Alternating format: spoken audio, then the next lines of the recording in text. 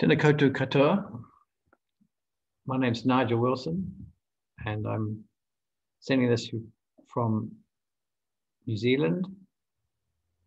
And I've been asked to talk about prevention, treatment, and long-term management of ARI and rheumatic heart disease.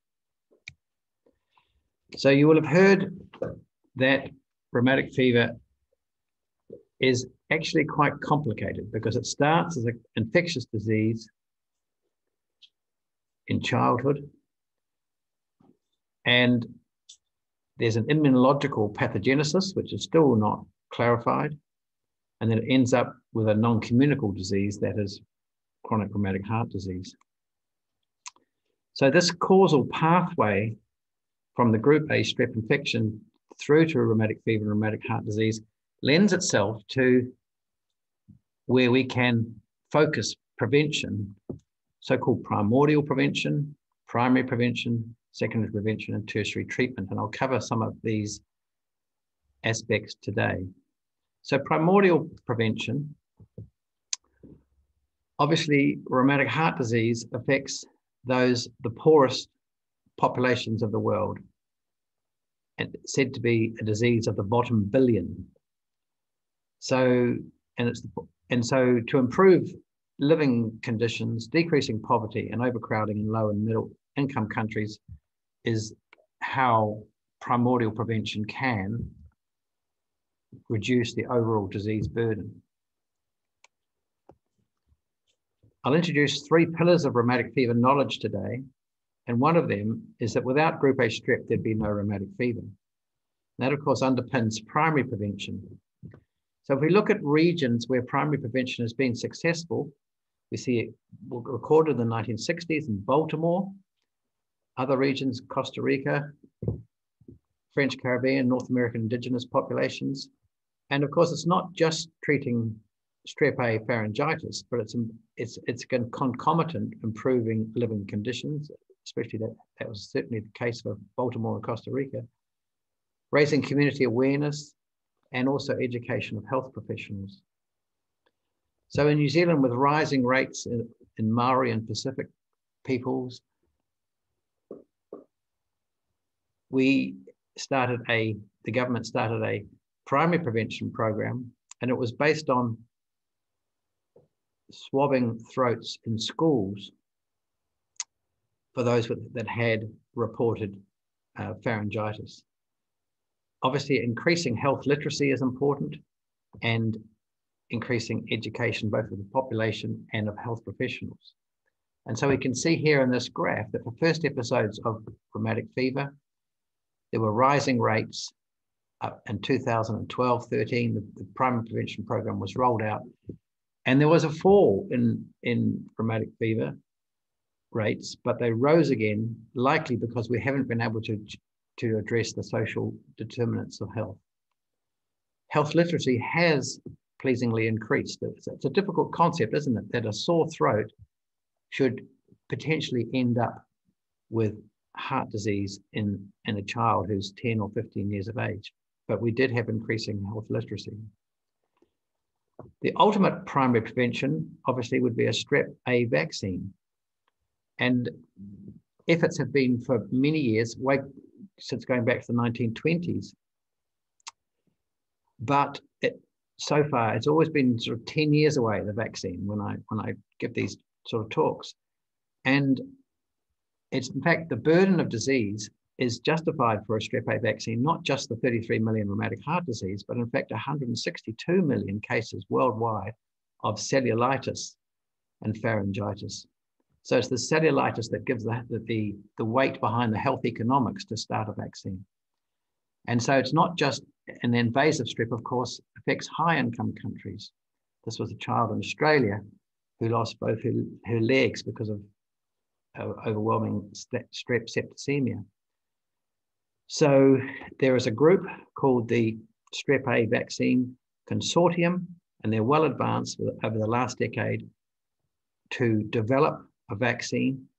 It's led by Jerome Kin, and we hope that they will be successful in the coming years. So maybe finally less than 10 years away. Moving to secondary prevention, and obviously this is based on regular, continuous administration of penicillin, which is my second pillar of rheumatic fever knowledge. And fortunately, Strep A remains sensitive to penicillin.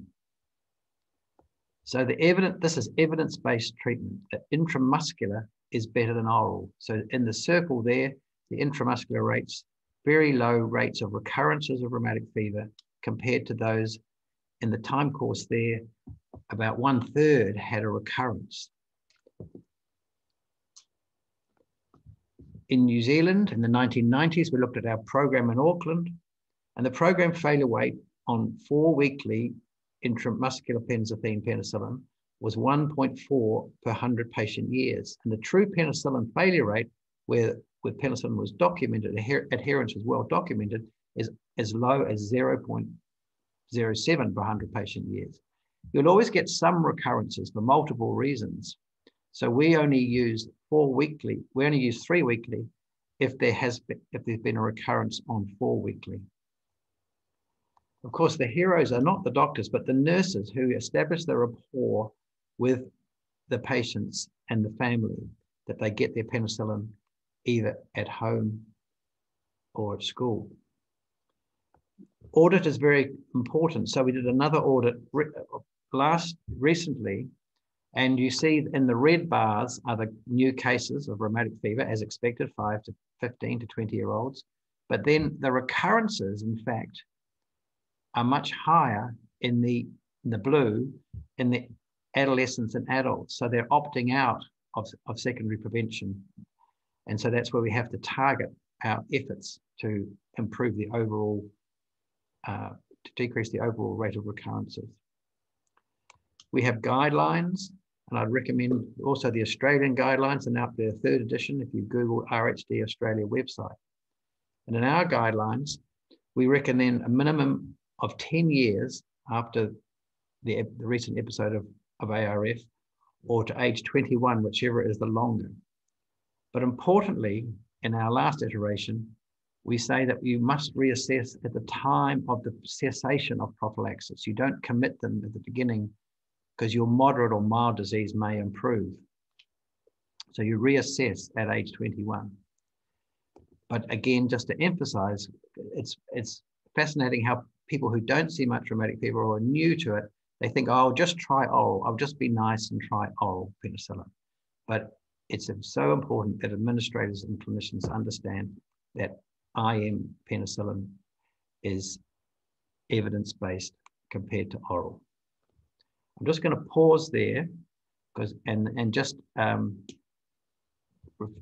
say this is for sliders for Mats. I've just gone back up. Mats Wallander, who's our administrator today. I can't pause, so I'll just go straight on. This is just a photo to remind him of his time in New Zealand. So the autumn colours where I am at the moment. Mats kindly helped in our service over the last decade doing locum work. So moving on to priorities in management of rheumatic fever first, we always admit to hospital because it can take a while to confirm the diagnosis with the evolution of joints or needing second streptococcal titers. We refer to the public health and notify the disease when the diagnosis is made, and hospitalization allows for good patient and family education about this complex illness, the need for dental care and enterocolitis prophylaxis. We eradicate the strep with penicillin oral and then move on to the first injection. And we don't use aspirin because of the side effects. Non-steroidals control symptoms very easily. What about the medical management of carditis? So the evidence base is that penicillin obviously works indirectly because it's preventing recurrences and progression of rheumatic heart disease. Cardiac medications are evidence-based when there's symptoms and if there's ventricular dysfunction. But there's no good evidence that bed rest influences carditis. There's no evidence that salicylates have any influence on carditis. And there's no evidence of steroids or intravenous immunoglobulin. It's worth looking at the corticosteroid data. These were 5 randomized controlled trial in this meta-analysis. And it's dominated by the Rheumatic Fever Working Party, published in 1955. And we see that corticosteroids was no difference from aspirin, which is basically placebo. We tried intravenous immunoglobulin in the 1990s, published in Circulation. And although those on the IVIG reduced the amount with RHD at 1 year, so did the placebo. We do need to pursue immunomodulator treatment for ARF, and the Australian scientists came up with the fact that dysregulated granulocyte macrocyte colony stimulating factors produce an overabundance of T helper cells, and these can be blocked in the test tube with hydroxychloroquine. And we treated 2 children that had prolonged progressive rheumatic fever with hydroxychloroquine in 2019, and we're now doing an observational study to make sure that there's no significant side effects of using hydroxychloroquine in the ARF setting. Moving to management of rheumatic heart disease. This slide came from Jonathan Karapetis many years ago, and the dotted lines shows that the RHD disease burden is predominantly in young adulthood. And of course, the American investigators knew this, and they described that RHD was the long shadow of rheumatic fever. So the third pillar of rheumatic fever knowledge is that severe RHD shortens life. But of course, it depends where you're living, how much it shortens it. If you've got severe RHD in Ethiopia, your life expectancy is age 25. In Fiji, it's 37. In New Zealand, it's better, but it's still 25 years than the rest of the population's life expectancy.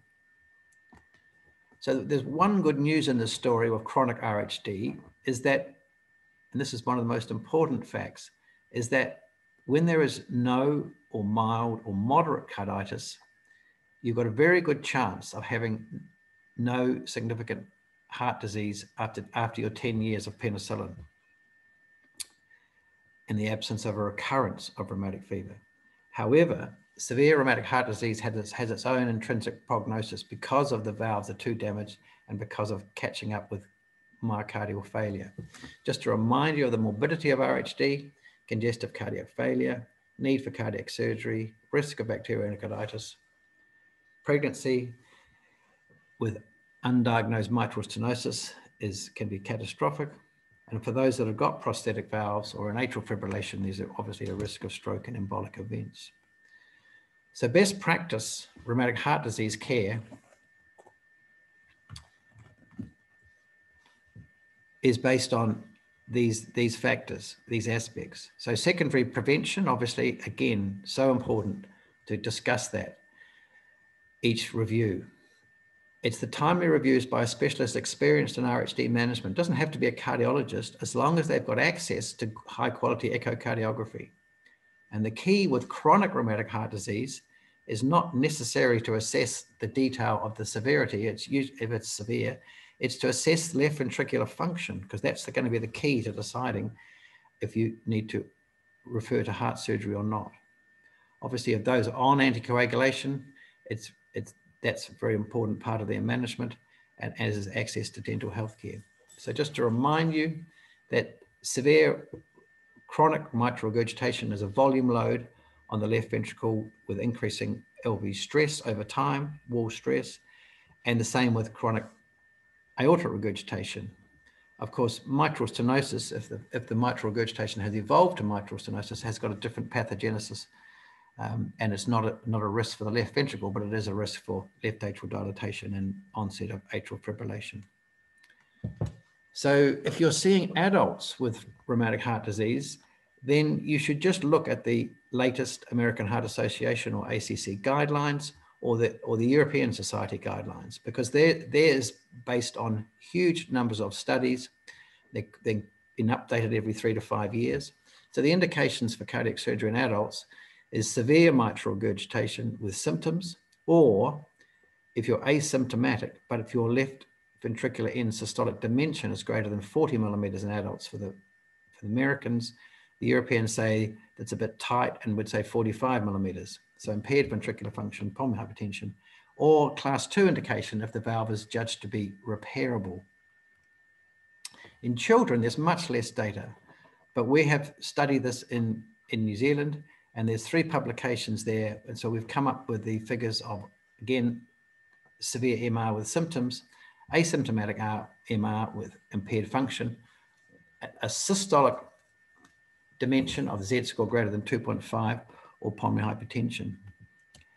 And the reason we have those Z-scores of cutoff is that we found that looking at this cohort of 148 mitrals or combined mitral aortics, that if you have a systolic dimension of greater than 4, that's an independent risk factor for not just impaired ventricular function, late ventricular function, but dysfunction, but also for death.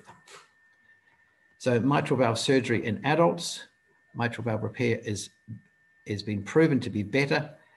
Repair is better than replacement, lower operative mortality, better LV function, and less morbidity. There's multiple studies showing this.